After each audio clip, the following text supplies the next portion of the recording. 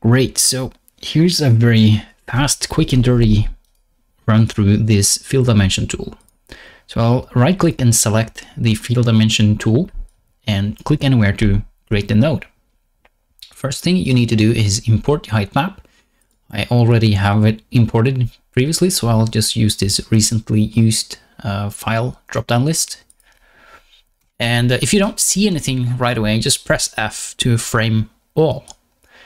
The map resolution and height scale information needs to be the exact same as it is for your map. You'll find this information in the map XML. It's at the very top, line 2 or something. And the height scale is in your i3D file. Either you can open that in a text editor, or in GE, you can go to the, let's see here, click the terrain and then the terrain tab and right about here, height scale. Right, so we have that. Everything here is set up as it should. Close that tab and create our field shapes. There are two options here. You can either create your curve directly in Houdini, which is very helpful, especially when you have a satellite photo and have that overlaid on your map and just can draw directly on the terrain based on the photo. You can also import an external mask. Let me just show how to create a curve first. So press tab, search for geometry, and you can name it whatever. I'll just name it curve. Double click to enter it. And from here, we will create a curve polygon node. So with this node, we're gonna just draw two fields or something. So press enter to start editing the curve. And yeah, you can draw any shape you want, preferably not too advanced, because that will lead to some interesting challenges later on. Great, so that's our curve. In the field dimension node, just press it to open this UI again. We can click and drag this curve node up here, and nothing really happens. And that's because we don't have the proper view mode here. So you have different view modes. I'll let you figure out how they work on your own. I don't have to explain it, I think. But here we have the field mask. We see it like it's a selection on the terrain. You even see that the corners are a little bit rounded as well. Just to add a little interesting realistic flair to it. From here, we can process the height map. But before I do that, I want to show you the external mask as well. So just press the external mask and let's click this blue ribbon to hide that. I have already drawn a shape here in Photoshop, and I'll load this right now. So now the height map is back, because if there's nothing here, the system sort of breaks, but as soon as you have something here, it will show up again. So these will do exactly the same as the curve you drew yourself. It will just mask the terrain and tell you, hey, this is where I want my field. So let's just collapse this field shapes tab and enter the terrain smoothing tab. And that's where all the magic happens, really.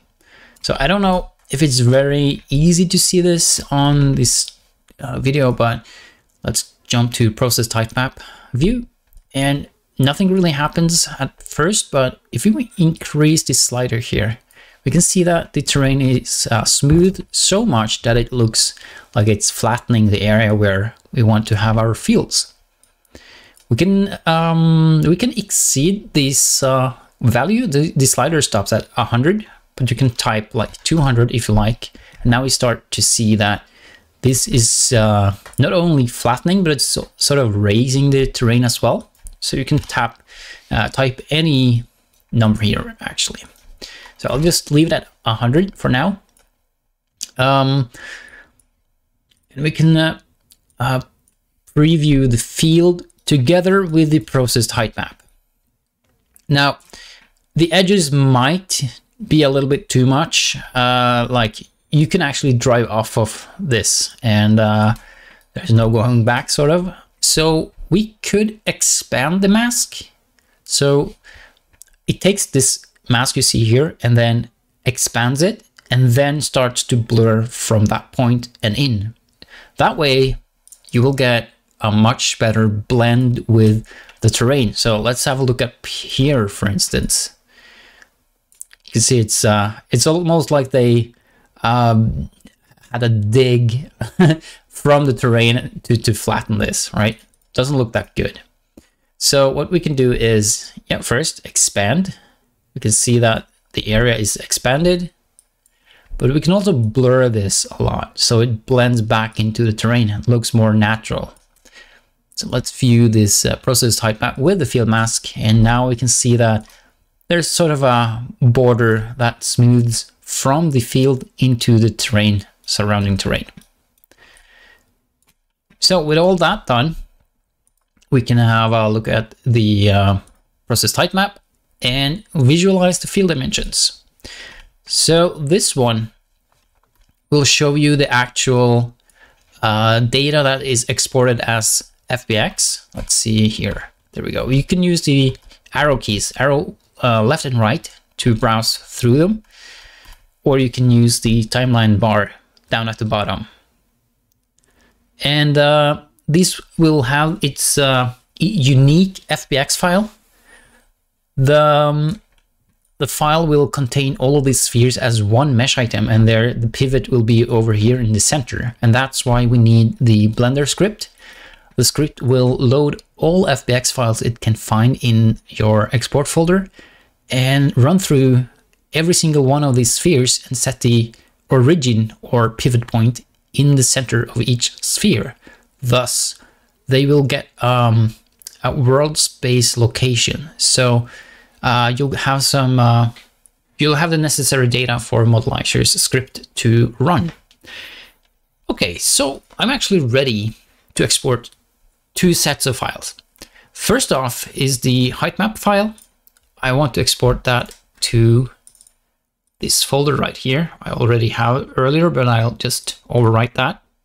So I can click Save to Disk. And the reason you want to export the height map is, of course, because you are flattening, you're adjusting the terrain to your fields. The second one is these FBX files. So all the fields will be exported.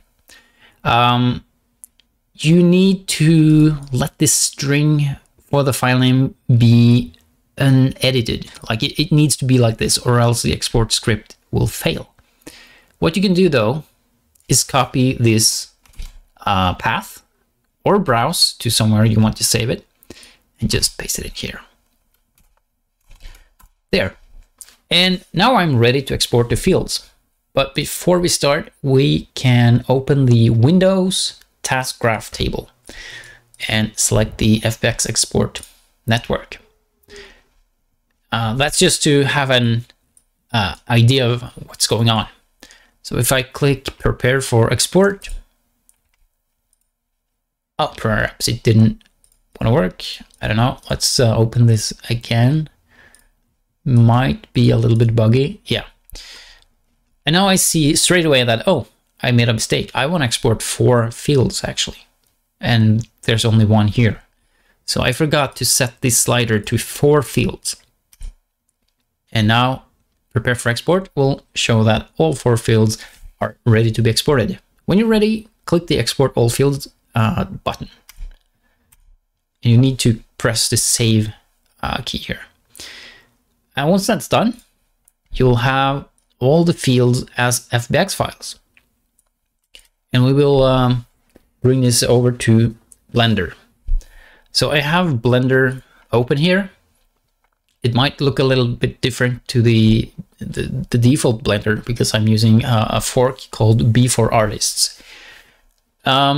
Once you've installed this import field shapes script by T-Bone, you can click this pane right here, or a tab, and it asks for one thing, and that's a folder. Where is the folder with the FBX files? That's right here. Doesn't matter if there's other files here. It will only look for FBX files.